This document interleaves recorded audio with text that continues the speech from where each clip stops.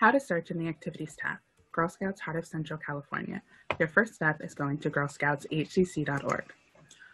Once you're on the girlscoutshcc.org main page, you'll want to select the Activities tab. There are two different ways you can search for items on the Activities tab. The first way is you can go to the Activities calendar. The Activities calendar shows the list of the courses that we offer for the entire month of May. You can go through the date and see on which particular date what courses we offer.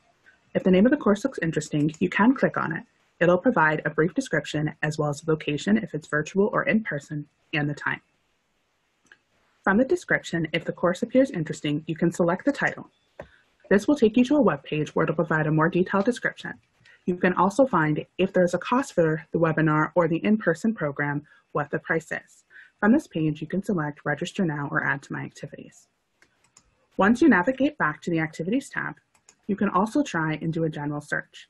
If you know the name of the webinar or the program you're looking for, you can type in the name here.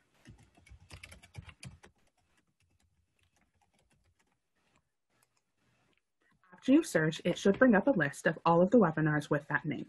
You can see here where it provides you the name of the webinar, the date and the times, the location, as well as a brief description. You can go ahead and select Register Now or Add to My Activities. If you don't know the name of the webinar and just want to do a general search, you can go ahead and select Advanced Search. With Advanced Search, you can break it down by searching the keyword, the region, or even the date. You can also break it down by program level, searching for adults through the other 6 levels. You can also break it down by category.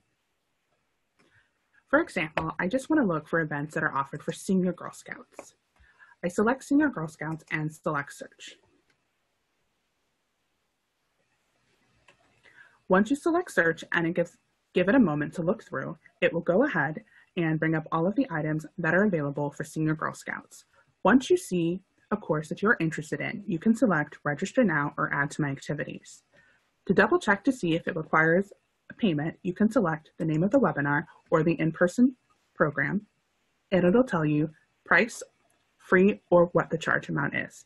Here again, you can select Register Now or Add to My Activities. Thank you for taking the time to search in the Activities tab.